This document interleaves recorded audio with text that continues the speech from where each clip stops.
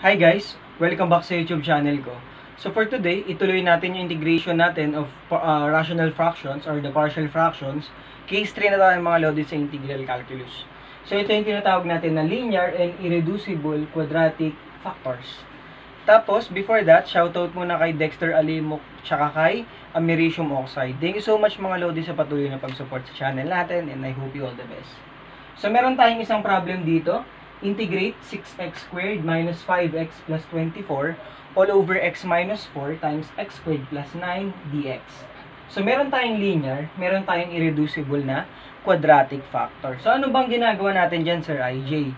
So, partial fractions pa rin.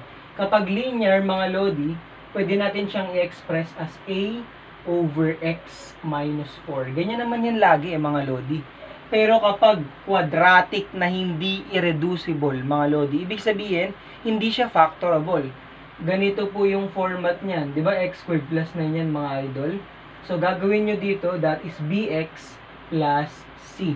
Kasi kapag mga ano yan, yung mga repeated lang, ano lang yan, constant lang. Pero just in case na maka-encounter kayo ng ganito na hindi na siya factorable, so dapat bx plus c yung format nyo, mga lodi. So, ganun lang po siya. Ganun yung technique. Eh, paano natin isusolve dyan, Sir IJ, yung A, B, and C? So, ang gagawin natin, multiply natin both sides by x minus 4 multiplied by x squared plus 9. So, we have A multiplied by x squared plus 9 plus bx plus c multiplied by x minus 4 is equal dito sa taas, mga idol. So, that is 6x squared minus 5x plus 24. And then, we will compare the coefficients. So, what's better dito, mga lodis? Expand. So, we have ax squared plus 9a plus, multiply natin to, we have bx squared plus cx minus 4bx minus 4c is equal to 6x squared minus 5x plus 24. So, meron na tayong equation, mga idol. And then next, what we will do is check natin yung coefficient ng x squared. Ano yung coefficient ng x squared? A tsaka b.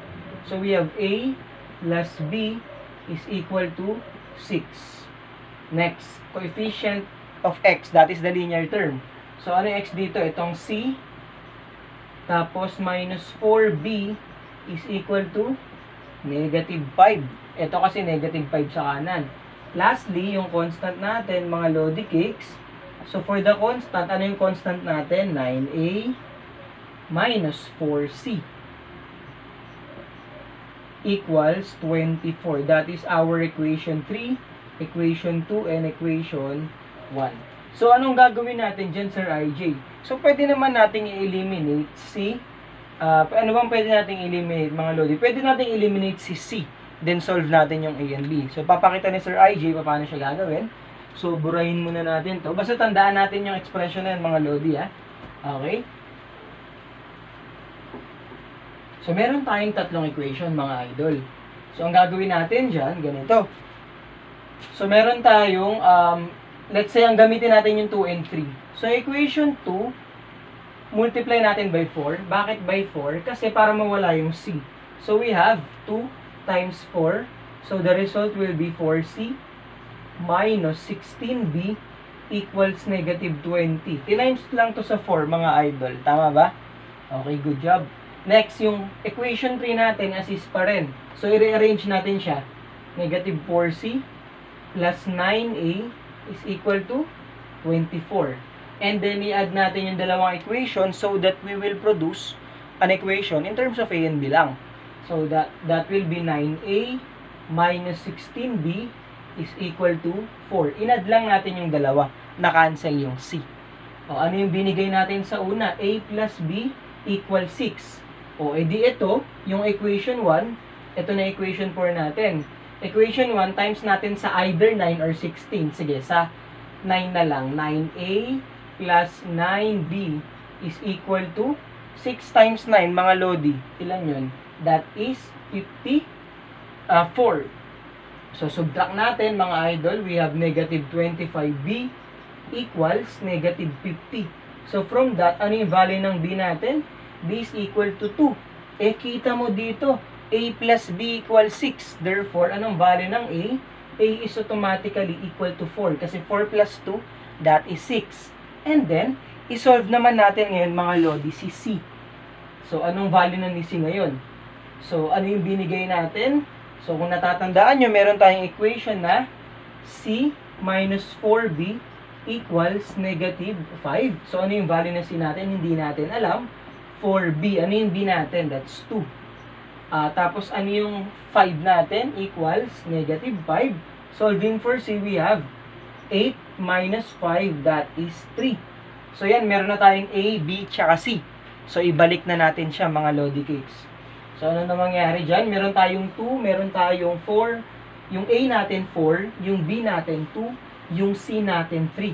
So, kung pinos nyo yung video kanina at saka nag-take down notes kayo, naalala nyo na a over x minus 4 siya. So, we have 4 over x minus 4, kasi yung a natin is 4, plus ilan yung b natin? 2. Yung c natin ay 3, all over x squared plus 9. And then, we will integrate now. Kasi na-reduce na natin siya into partial fractions.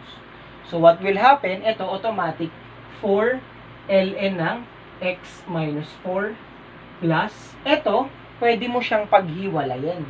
So, pwede mo siyang gawin na 2x over x squared plus 9 plus 3 over x squared plus 9 dx. Ito, alam mo, anong derivative ng x squared plus 9? Di ba 2x?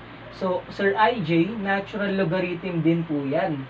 So, that is plus ln ng x squared plus 9.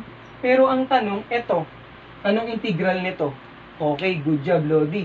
Ang integral ng dx over x squared plus a squared, that is 1 over a arc tangent ng x over a. So, medyo adjust lang natin mga Lodi.